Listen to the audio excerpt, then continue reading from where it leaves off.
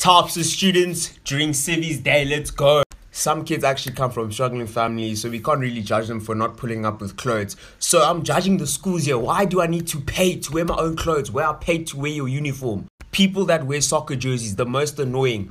Especially those Portuguese people that come with the Ronaldo shirt. No. Afrikaans kids that shop like this during winter.